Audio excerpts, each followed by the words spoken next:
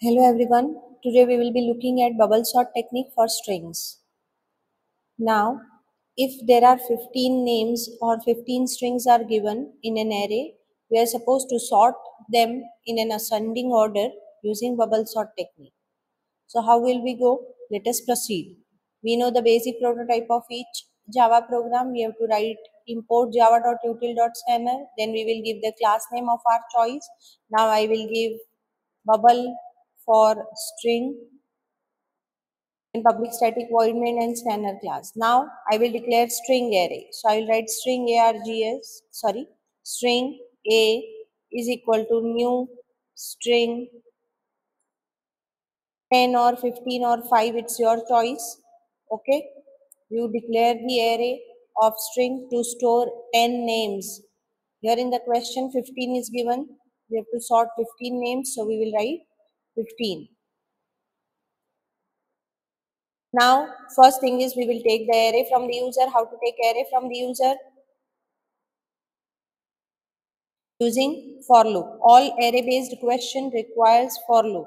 Enter 15 names. This is just a message we are printing, and now we will run the for loop. For I is equal to 0. Why 0? Because array indices starts from 0 and I less than a dot length. What is a dot length? A dot length will give me 15, the length of the array, and strictly less than means value of I will go from 0, 1, 2, 3, 4 till 14 it will go, because total of 15 elements.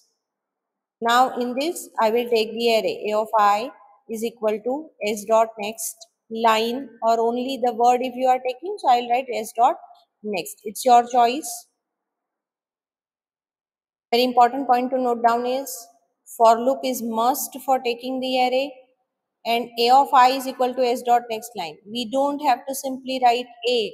Why? Because we are writing it in an array. We are writing it for array. We are taking 15 values in array labeled a. Okay. Now we will do sorting. Okay. First, let us declare the variable int I comma j that we will need. Now see, we know for bubble sort, two for loops are there that we have to remember. I less than or equal to a dot length, I plus plus. For bubble sort, it is a dot length minus 1. Then we have to run the j loop for j is equal to 0, j less than a dot length minus 1 minus I and j plus plus. Okay, these two for loops you have to remember for bubble sort technique. I will go from 0 to a dot length minus 1. J will go from 0 to a dot length minus 1 minus I. What is a? Name of the array. In the for loop, what will we compare? See, if it is the array of integer, we used to write a of j greater than a of j plus 1. Bubble sort for integers, how to do, there is a separate video which you can watch. Here we don't have to sort numbers, we are supposed to sort what? Strings. So you have to write a of j dot compare to function in bracket a of j plus 1. If this compare to is greater than 0, if a of j dot compare to, we will put this in a bracket.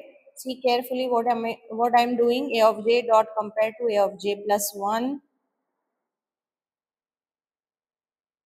This bracket is over. Whose bracket is this? This one. Whole compare to. If you don't put bracket, then also it is okay. This is just for our understanding. This extra brace I have put here and here. You can keep a of j dot compare to a of j plus 1 if it is greater than 0. Now, if you write greater than 0, then you are sorting it in ascending order. If you want to sort it in descending order, then just simply write less than 0. Okay. Now, if they are, then we have to write t is equal to, we will do swapping. T is equal to a of j. A of j is equal to a of j plus 1, and a of j plus 1 is equal to t. What are we doing? We are swapping the elements, means the name which alphabetically appears first will come to first position, which appears last will go to the last position, and so on. It will be arranged in an alphabetical order. What is t? T is a temporary variable which we will use for swapping. So this is the way we can do bubble sort for string. For loop remains same, the one which we have written for integer array, same, but here only the part comparison will change. Okay, a of j dot compare to a of j plus 1 if it is greater than 0, then we have to do swapping. After that we will print the sorted array. System out dot println the sorted array is, and then we will again write the for loop. Remember, for loop is required for taking the array. For calculation, here we wanted to do what? Sorting. And again it is required for printing. Now we will print the array.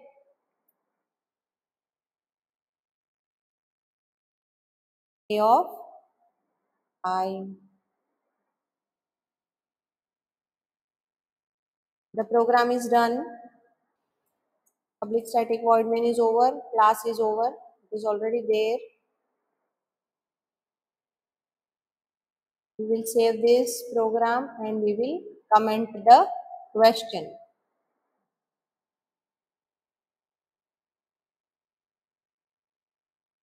Now let us run.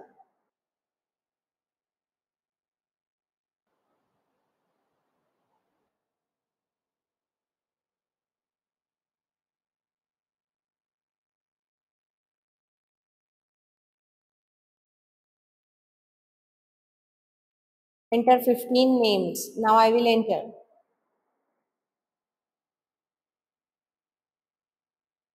I'm not writing whole name. I'm just simply typing the letters. You can write the names.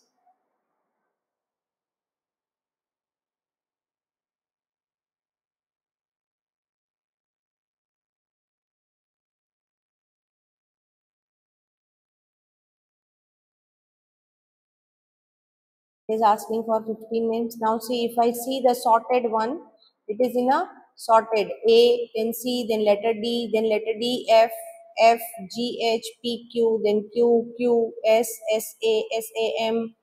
What does it mean? It is coming in a sorted manner. So in this way, we have to take the array from the user. I took the array using for loop. Then bubble sort technique remains same. For loop for bubble sort. We wrote the for loop for bubble sort. After that, we have to write this line. Line number 42 is very important for string. We have to write this, and then we have to do swapping. After sorting, we have to print the sorted array. Thank you.